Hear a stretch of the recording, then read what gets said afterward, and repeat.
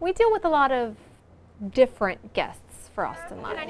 You never know who's going to walk through that door. Hey, I see you already came in costume. When they come, you just got to make sure that they get to where they need to be. All right, we're going to the studio, Ron, and we got to take this out of your hair. I raise my voice sometimes. Please don't break anything. It can be stressful, but it's also really fun. Oh God! Okay, going here. Thank y'all. By any chance, do you have any bottled water?